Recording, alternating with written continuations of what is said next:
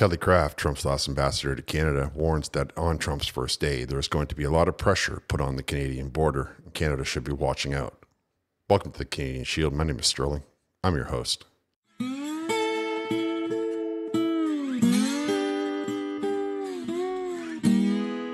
Trump's last administration, he had an ambassador to Canada whose name was Kelly Craft, and she went on to Vassy Kapelos the day of the election, talking about the impact that Trump will be having on the relationships with Canada.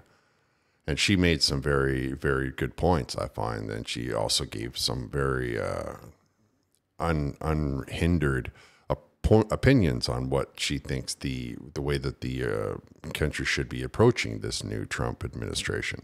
And she also talked a lot about NATO, because that was the questions that Vassy asked her. She opened up with the questions around NATO, as President-elect Trump has been very vocal about the contribution of other countries to the military prowess of this organization, this treaty alliance. So let's let her share some of her insights on the way President Trump thinks about the NATO and the 2% commitment that Trudeau and the Liberal governments have sort of sloughed off until 2032. So I think that Canada needs to look within. I'm going to talk about NATO again. Sorry about that, but I'm going to continue. I think it's really important that Canadians understand a strong military is your way of deterrence, especially in the Arctic. Russia and China are not going to wait until 2032, as your Prime Minister has made the statement that he would have the 2% of the GDP by 2032. They're not going to wait. This is a real threat. I just want to reiterate that it is so important that Canada understands our enemies are not going to wait until you pay your 2%. And he wants those countries, the NATO countries, all of them to carry their weight so that Americans are not carrying the lion's share of the burden. And I can assure you that you will have no better friend than Donald Trump if you carry your weight. Now, of course, we can't be relying on any country at all to be protecting our borders, especially the North.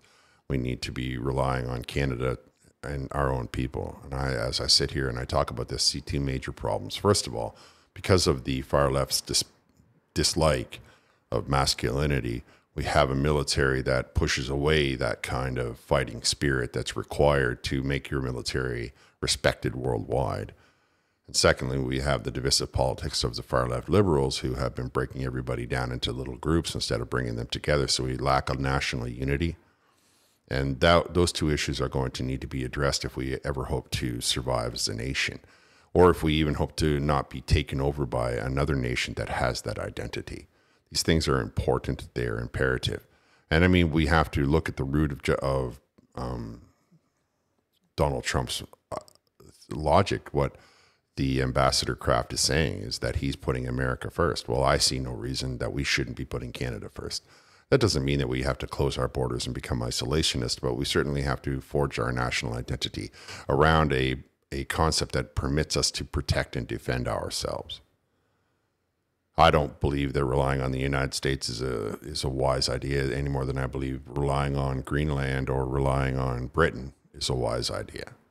We are a nation, okay, we are a nation that is probably coming through a lot of divisiveness because of the far left tactic to try to divide us so that they can rule us all. But we can overcome that because we see what's happening and we understand what's going on. And as a people, we have to stop celebrating what we have different and start celebrating what we have in common. Vassy asked Ambassador Craft about the tariffs that Donald Trump has alluded to, or on any product coming into the United States, which of course we have to hope that we can get somebody in there that can negotiate an exemption for many of those tariffs. And we're not going to be getting an exemption for those tariffs if we bring something in from another country and simply pass it from one hand to another and put, assembled in Canada on it. We have to start manufacturing things inside of Canada. We have to make sure that the product is made in Canada. I mean, right now what we do is we take the raw product out, we send it to another country, that country turns it into the finished product and then sends it back. We can leave that out of the equation. We can just start to manufacture ourselves. I mean, we're talking about a country that needs jobs. We're talking about a country that's economy is in decline, 8 out of the last 9 quarters. So we're at, at least 2 solid years, right? And Donald Trump, being a businessman, understands this. And he is trying to say that we want to make it less expensive for American products to be sold inside of America. And we have to sort of help him along with that. We have to be able to get him to see us as a country that can provide products to the United States of America without infringing on American-made products. Just like we should be telling ourselves that we want to be manufacturing Canadian-made products without the United States infringing on that. Because what we're talking about with that tariff, then you pick up American productivity, and the next thing you know, the Americans have a surplus that they're now flooding the Canadian market with, because they have taken the time to invest in those things. And of course, we would need to readdress some of the far left liberal policies that have been going up and down in this country. And I understand that. I understand as a nation we are wounded, and I understand as a nation we need to find our identity. But rather than point our finger at Donald Trump and say, how dare you be doing things differently than the way that people from Switzerland have been demanding, what we have to tell ourselves is that we are going to go along with this. We also want to model our country into making Canadian-made products. We want to go into a store, we want to go into a region, and we want to see that it says made in Canada. Even if that means that we have to put industry back in this country, bring it home from China, even if that means bankers make a little bit of less money. I'm all right with that. Now, Ambassador Kraft says something that's very interesting to you and I. She talks about what Donald Trump is going to be doing on his first day. And that's essentially going to be shutting the border, especially the land borders. And we have right now a lot of people that are coming into Canada to sneak into the United States, but there are also a lot of people in the United States that are looking at the election of Donald Trump that are being watched by their regional law enforcement, who are going to be rounded up and deported. And those people might end up trying to come north. And that's what Ambassador Kraft is going to discuss. I have to touch upon this border issue because I noticed that the Prime Minister has now decreased the amount of immigrants that will be coming into Canada. But you have to understand, day one, President-elect Trump is going to shut down our border.